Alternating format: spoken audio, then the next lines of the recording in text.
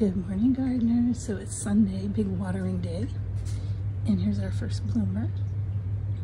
If you want to know what he is, she is. There you go. I know, dirty fingernails. I've been out here working. I found Scale, my nemesis. Lots of dendrobium blooms outside the screen porch. And the first bloom spike is almost done, but the second one is going strong. And this is my raspberry chocolate Oncidian baby, aka baby like Sherry Baby, only this is raspberry chocolate. It smells good.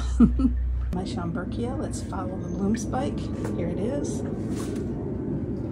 Follow, up over my head, up over the stand, and around. I'm gonna have to turn it. Bloom spike is probably 5 or 6 feet long.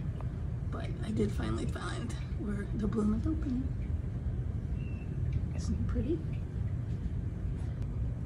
And I still have this Cattleya. It's been blooming a bit.